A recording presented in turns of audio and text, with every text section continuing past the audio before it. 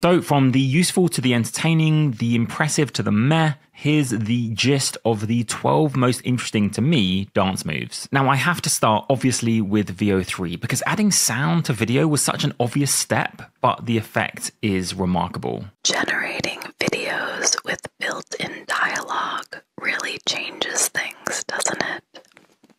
VO2 was already incredible, but across 1,000 prompts, VO3 outperformed VO2 and the newly released Kling 2.0 and of course OpenAI's Sora. Over 80% of the time, people preferred VO3's output. But before I get to the obligatory 45 seconds worth of samples, a quick word on price and availability. Only the $250 tier Google AI Ultra will get access to VO3 currently. Oh, and that's only if you are in the US. And trust me, I have tried to get access, but so far to no avail. This isn't like Sora, where a quick VPN will do the trick. With that caveat said, in these clips, notice both the dialogue that's generated by VO3 and the sound effects.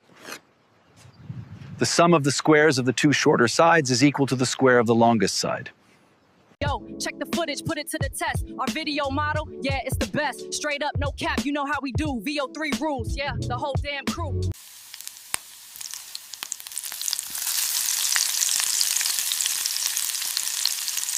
But if you thought that yesterday's I.O. was just VO3 plus a sprinkle of other bits, then you might well be in for a surprise. Because I don't know if you caught this, but the Gemini 2.5 Flash update was a price shock akin to the DeepSeek R1 bombshell. Think performance on par with DeepSeek R1 at 1/4 of the price. And this is comparable performance with much more expensive models, whether we're talking about general knowledge, tough science questions, mathematics, or coding. And I'm not sure if you guys caught this, but Gemini 2.5 Flash also has native audio generation. So you can control what one speaker or multiple speakers say, their accent, and even instructions like giggling, sighing, or groaning. Crisp, sweet, juicy bite.